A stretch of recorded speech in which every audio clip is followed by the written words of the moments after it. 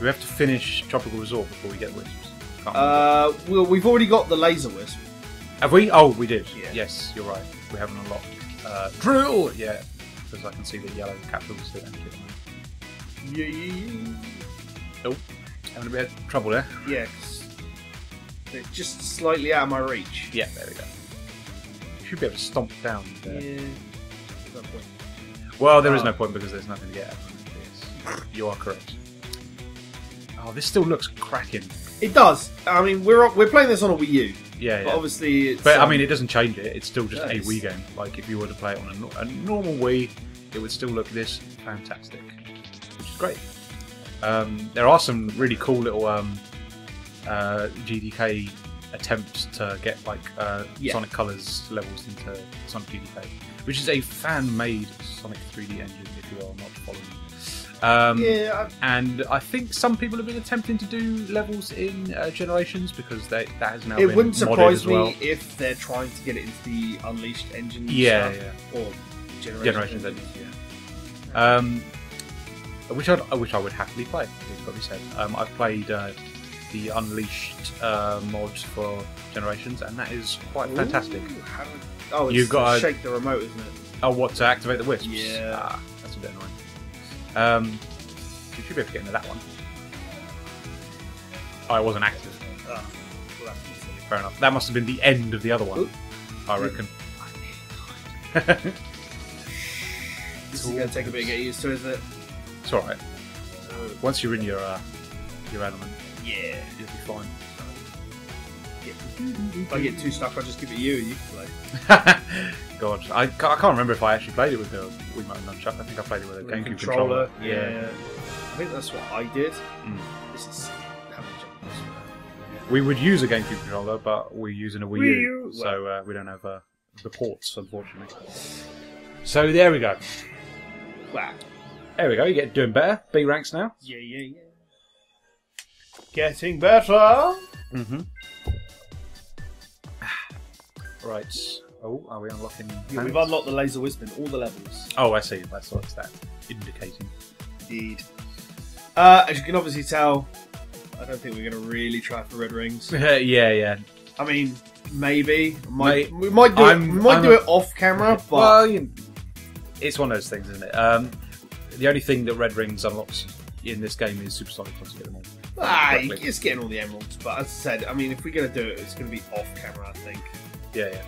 No, I think if I remember correctly, getting all the emeralds unlocks like the final boss. No. You don't need the emeralds in the game at all. Oh, okay. Yeah. Oops. That was over quick. That was really quick. Yeah. I do forget that some of these stages are just sort of like little muck around stuff. Yeah. But I think if we do emeralds, we'll do it off screen. Yeah. I knew what you were saying. Because it's going to require a lot of backtracking once we've got all the wisps anyway. Yeah. No, it's fine. We're going to blast through it. I'm a firm believer that once you see the credits, that is a game completion. Sod all the other stuff. There are games. If I enjoy playing a game, if you're well into something enough to go for 100% completion bonuses and stuff, then yeah, do it. Have a good time.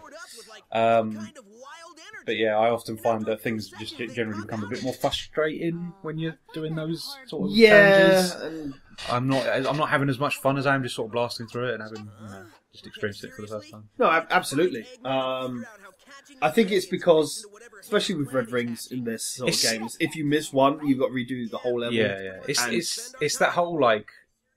It's the way modern gaming's gone, like with achievements and trophies and stuff.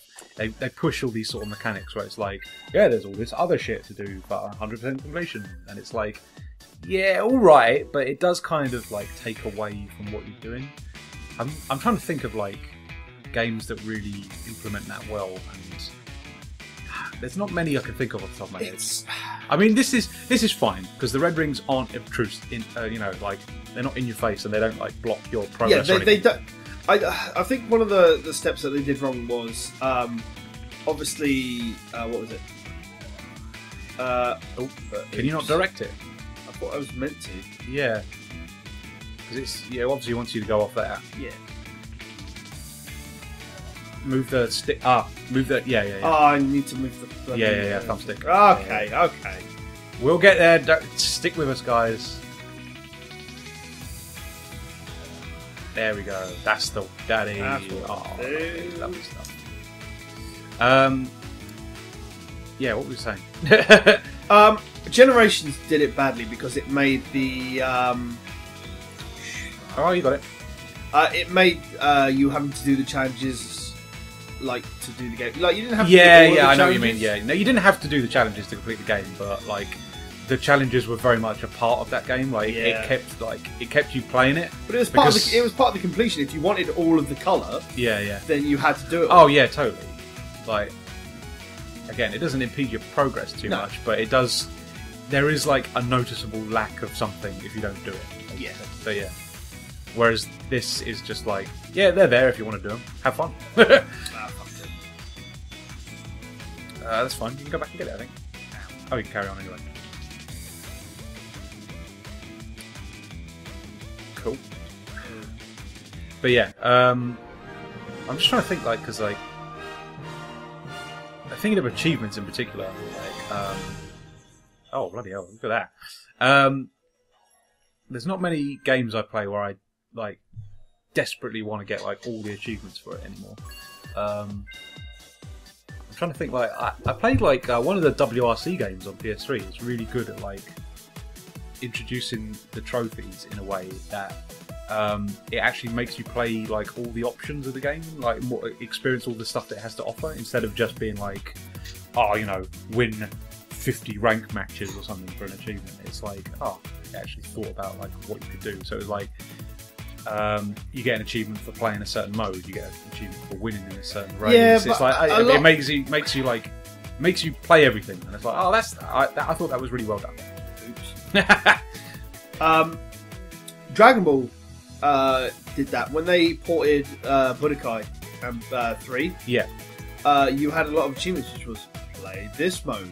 Play this mode. That's what I like. I think that's when you like when you do things well. That's when it works really well. Like you've designed your game specifically to make people experience like all it has to offer. No, I meant to battery it. Okay. Yeah. What was I saying? But in saying that, Dragon Ball has done. Dragon Ball's done it really badly as well. Oh, right. Like Raging Blast, which is by far one of my favourite ones because it reminded me of Budokai on the HD system when it came out. Yeah. It had achievements for playing all the multiplayer stuff online. It's Do you mean Burst Limit? Not because Yes. you said Raging Blast. Sorry. Yes, Yeah. Burst Limit. Sorry. That's right. It's easily done. God, all the names bloody sound the same. No, Burst Limit's kind of Tenkaichi style. So I've been playing Burst Limit 2 again, just because I wanted to get like all the characters, and it's the last sort of HD one which had like an absolute bucket load of characters. It's still less than Tenkaichi 3, which had the most. I think that has something ridiculous like 200 characters or getting close on. Yeah. I mean, they're not all particularly interesting characters to play, but it is amazing choice. It gives you a lot of flavour. Yeah. I mean, I think I haven't really looked at it, but Xenoverse is meant to be quite good in terms of its character diversity. Yeah. Well, I mean diversity. I mean character selection. Yeah. No, I mean, I do really want to play Xenoverse. I haven't got around to it yet. Mm-hmm.